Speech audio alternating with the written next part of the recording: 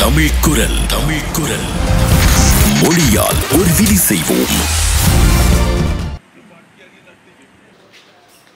2020 பாராளுமன்ற தேர்தலில் போட்டியிடுவதற்கான வேட்புமனு தாக்கலை செய்துட்டு வந்திருக்கிறோம். 2020 பாராளுமன்றத்துக்கு நாங்கள் அனைவரும் செல்வதற்கு தயாராக இருக்கிறோம். அதனை தகுதியானவர்களாக இருக்கிறோம்ன்றதை நாங்கள் இன்றைக்கு சொல்ல வரோம். அதாவது குறிப்பாக சொல்ல போனால் இன்று யாழ் மாவட்ட மக்களுக்கு கிளிநொச்சி மாவட்டம் யாழ் மாவட்ட தேர்தல் மாவட்டமாக இருக்கின்றது. அந்த மக்கள் நீண்ட காலமாக எங்களுடைய அரசியல் அபிலாஷைகளை நோக்கி பயணித்துக் கொண்டிருக்கிறார்கள். தொடர்ச்சியாக வந்த பிரதிநிதிகள் மாவட்டத்தினுடைய இருப்பை மறந்து தனிய எங்களுடைய அரசியல் அபிலாஷைகளை மட்டும் நோக்கி பயணித்திருக்கால். அதிலேயும் பல தடவைகள் தோல்வி அடைந்திருக்கிறோம். இப்போ ஒரு முக்கியமான காலகட்டம். தமிழ் மக்களுடைய இருப்பை நாங்கள் உறுதி செய்து கொண்டு இந்த அபிவிருத்தி இடைவெளியை நிரப்பிக் கொண்டு தொடர்ச்சியாக எங்களுடைய அரசியல் அபிலாஷைகளை அடைகின்ற இலக்கை அடைவதற்கான பயணத்துல நாங்கள் இன்று இணைஞ்சிருக்கிறோம். குறிப்பாக சொல்ல போனால் இன்றைக்கு ஒவ்வொருவரும் துறை சார்ந்த அந்த மக்களுக்கு சேவை செய்பவர்களாக பார்த்து தெரிவு செய்திருக்கிறோம். யாழ் மாவட்ட மக்களுக்கு இலக்கை அடைவதற்கு முதல் கட்டமாக இருக்கின்ற இந்த இருப்பை உறுதி செய்வதற்கு நாங்கள் அனைவரும் வந்திருக்கிறோம். குறிப்பாக உங்களுக்கு தெரியும், இந்த நேரம் கொரோனா வைரஸ் என்ற ஒரு பிரச்சனை நாடு முழுவதும் இருக்கிறது, அதுவும் யாழ் மாவட்டத்திலும் இருக்கிறது.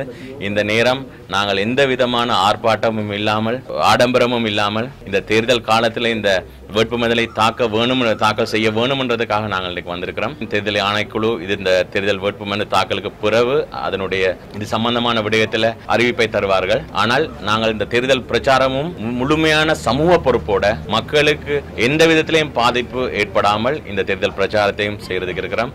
தொடர்ச்சியாக எங்களுடைய என்னை பொறுத்த வரைக்கும் உங்களுக்கு தெரியும், சென்ற பாராளுமன்றத்தில் ஒரு தேசிய பட்டியல் பாராளுமன்ற உறுப்பினரா மக்கள் ஆணையிடாமல் நான் போய் என்னுடைய மக்களுக்காக யாழ் மாவட்ட மக்களுக்காக நான் சேவை செய்துட்டு வந்திருக்கிறேன். இந்த முறை நான் எந்த ஒரு தேசிய பட்டியலும் இல்லாமல் மக்கள் ஆணையுடன் போவதற்கு மக்களுடைய அங்கீகாரத்தையும் கேட்கிறேன். தொடர்ச்சியாக என்னுடைய வேலை திட்டங்களை இன்னும் சிறப்பாக சேவையோடும் செய்வதற்கு நான் மட்டுமில்லாமல் என்னுடன் சேர்ந்து இவர்களை பாராளுமன்றத்துக்கு அனுப்பும் பட்சத்தில் நிச்சயமாக எங்கள் தமிழ் மக்களுக்கான தேவையான இருப்பை உறுதி செய்து கொண்டு தொடர்ச்சியாக எங்களுடைய அரசியல் அபிலாஷையை நோக்கி பயணிக்க எங்களுக்கு முடியும். யார் உண்மையானவர்கள் நேர்மையானவர்கள் என்பது எங்களுடைய மக்களுக்கு நல்லாக தெரியும். நமது மக்களுக்கான நீதியின் குரல்கள் பாராளுமன்றத்தில் ஒலிக்கும். அது உலகின் ஆன்மாவை தொடும். நிச்சயம் உலகம் மாறும். நமது மக்களுக்கான நீதி கிடைக்கும். தமிழ் தேசிய மக்கள் முன்னணி ஆகிய நாங்கள் அகில இலங்கை தமிழ் காங்கிரஸ் என்ற கட்சியின் பேரிலையும் சைக்கிள் சின்னத்திலையும் போட்டி போடுறதுக்கு எங்களுடைய வேட்புமனுவை தாக்கல் செய்திருக்கின்றோம்.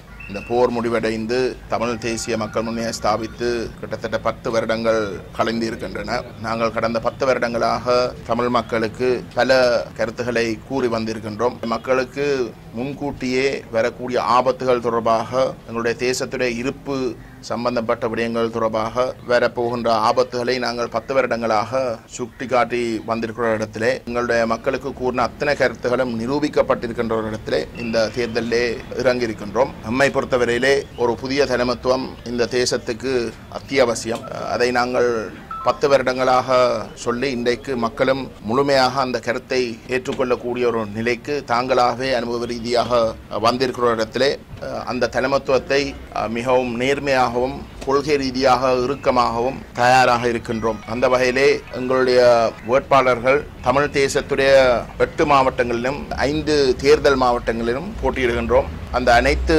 மாவட்டங்களிலும் எங்களுடைய வேட்புமனு தாக்கல் இன்றைக்கு நடைபெறும். எம்மை பொறுத்தவரையிலே இது ஒரு மிக முக்கியமான ஆரம்பம். தமிழ் தேசம் கடந்த 10 வருடங்களாக ஒரு தலைமைத்துவம் இல்லாமல் ஒரு மிக பிழையான ஒரு வழிக்கு தள்ளப்பட்டிருந்த ஒரு இடத்திலே இந்த தேர்தல் உடைய முடிவுகள் அந்த பிழையான வழிக்கு ஒரு முற்றுப்புள்ளியை வைத்து ஒரு மிக தெளிவான தமிழ் தேசத்துடைய நலன்கள் சார்ந்த ஒரு பாதைக்கு வழிவகுக்கும். அதுக்கு நாங்கள் தலைமை கொடுப்பதற்கு உண்மையிலே எங்களுடைய மக்களுக்கு நாங்கள் முன்கூட்டியே நன்றி கூற விரும்புகின்றோம்.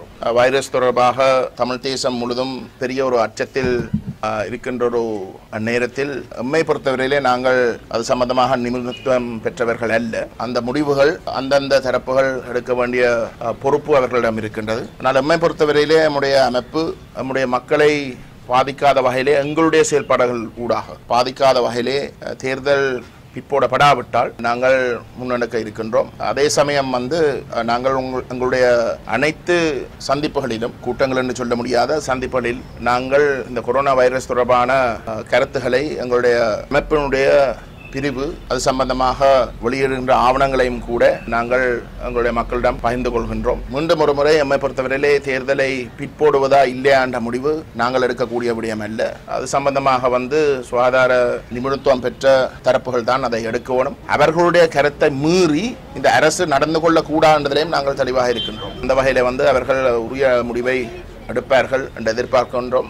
ஆனால் இந்த கொரோனா வைரஸால பாதிக்கப்பட்ட இல்லாட்டி சந்தேகிக்கப்படுகின்ற மக்கள் முகாம்களிலே வைத்திருக்க வேண்டிய இடத்துல அந்த முகாம்கள் மட்டக்களப்பிலையும் வவுனியாலையும் அதுவும் தெற்கில வைக்கக்கூடாது கடும் எதிர்ப்பு சிங்கள மக்கள் மட்டத்தில் எழும்ப அது தமிழ் பிரதேசங்களில் கொண்டு வச்சிருப்பது இந்த அரசாங்கத்துடைய உண்மையான முகத்தை மீண்டும் மீண்டும் வெளிப்படுத்துவதாகத்தான் இருக்கின்றது.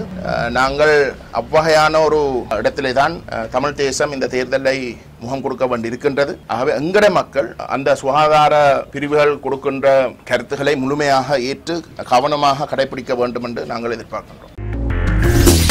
இது போன்ற காணொளிகளையும் உலகில் நடைபெறுகின்ற அத்தனை விடயங்களையும் ஒரே தளத்தில் நீங்கள் அறிந்து கொள்ள தமிழ் குரலின் யூடியூப் தளத்தை சப்ஸ்கிரைப் செய்யுங்கள்.